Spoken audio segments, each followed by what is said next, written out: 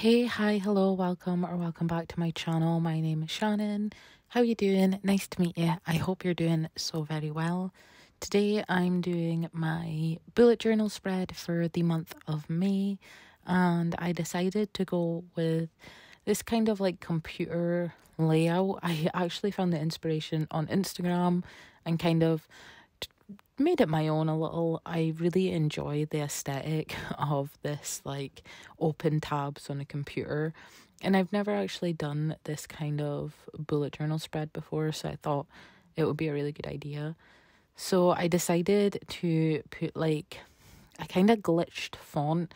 It was my first time doing this font, and I think I would change it up a little bit next time because I want to be more precise with my lines. I think it would have made it stand out a bit more, but for a first attempt I was pretty happy with how it turned out. I mean, the spread itself turned out pretty nice, and I'm pretty happy with the color palette that I chose and the line work that I did. A lot of this spread is based on the line work, so yeah, like as long as you've got your lines down, I think you're pretty fine. But I think I would pay a bit more attention to detail the next time I do a spread like this. This spread is pretty straightforward, and because of that, I thought I would talk through some of the books I read in the month of April. No spoilers, so you're completely okay to listen along as you watch me fill out this spread. The first and probably best book that I want to talk about is The Night Shift by Alex Finlay. This was a thriller, kind of mystery, and in this we follow three different points of views, because in 1999 there was a mass murder at a Blockbuster store, and there was a suspect, but he got away. And then in present day there is again another mass murder, but this time it's set at the ice creamery. And we follow 3 points of view in this. We follow Ella, who is the only survivor from the Blockbuster attack in 1999. We also follow the brother of the accused boy, Vince, in 1999.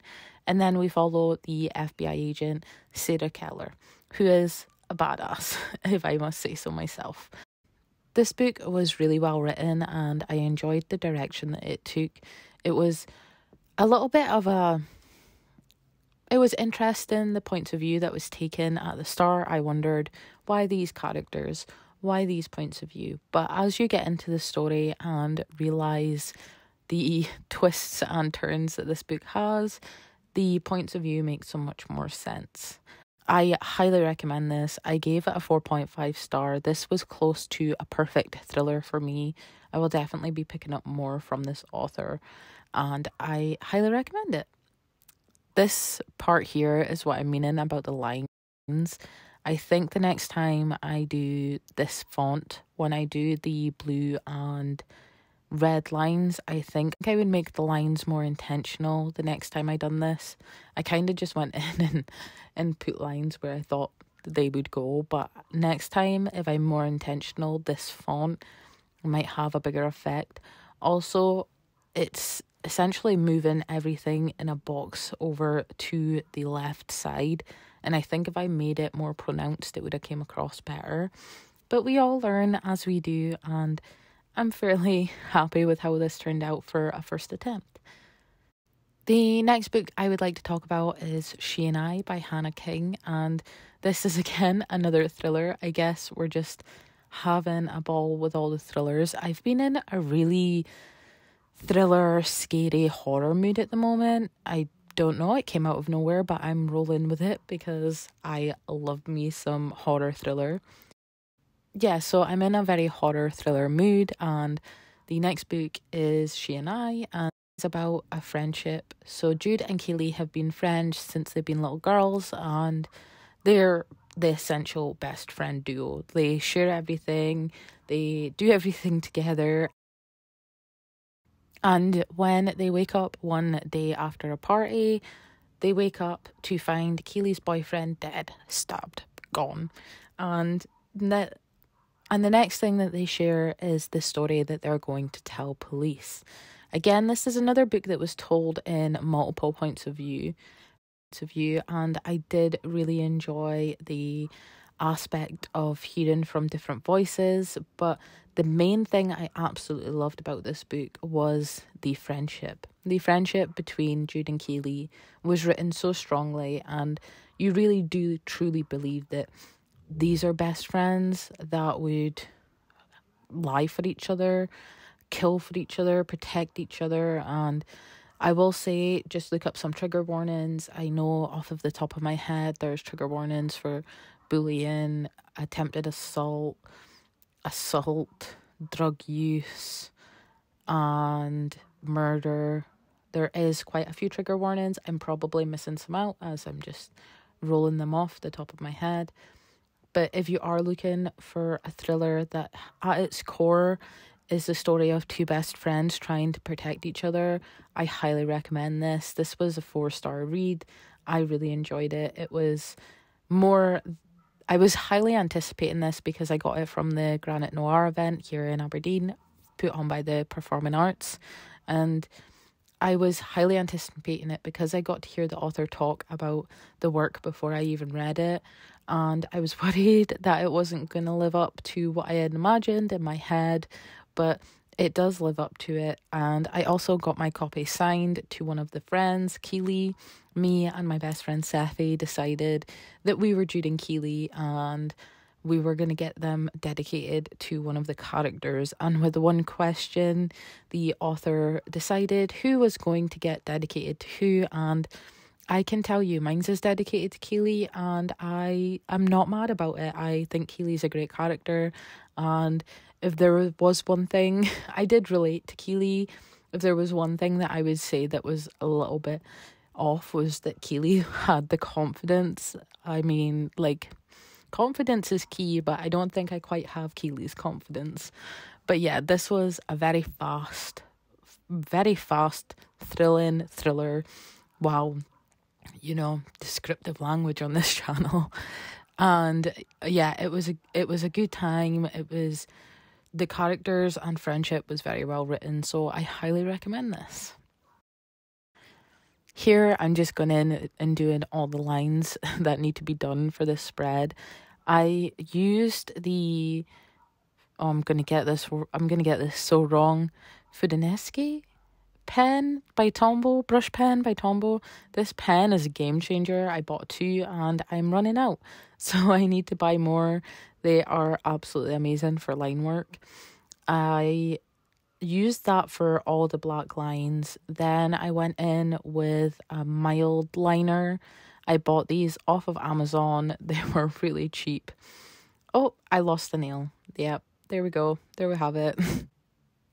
The cost of war when doing bullet journals.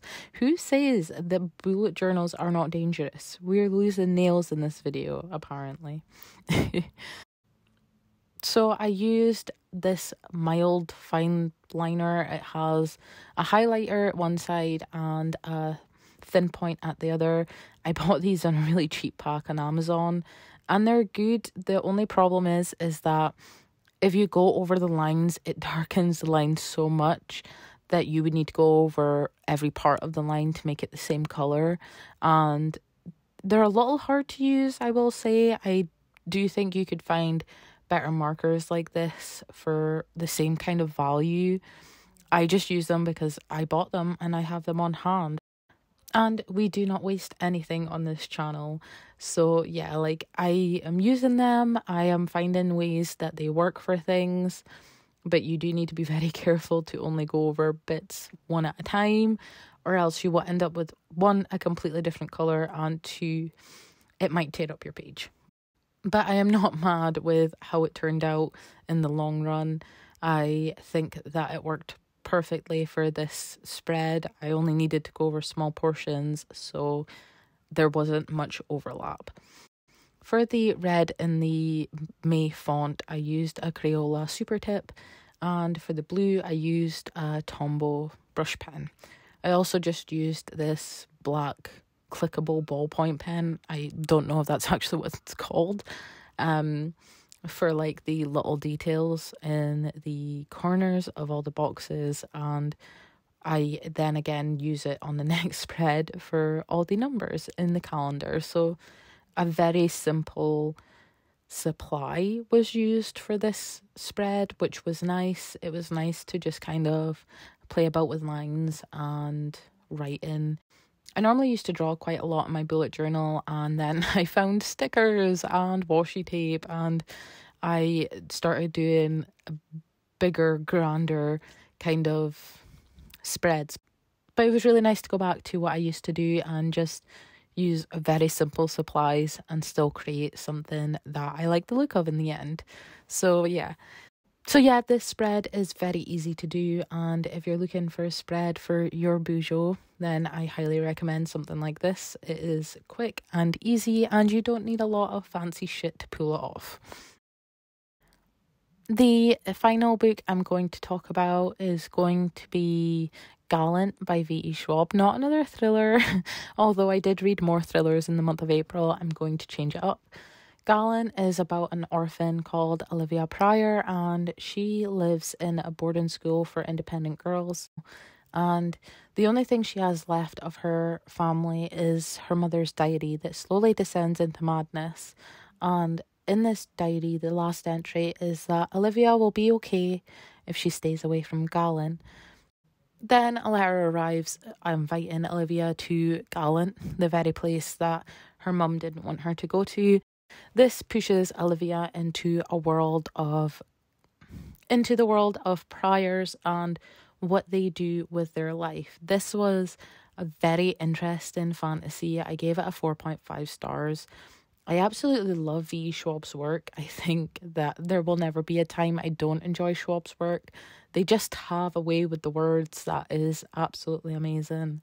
And I think that everyone can find something to enjoy in V. Schwab's books.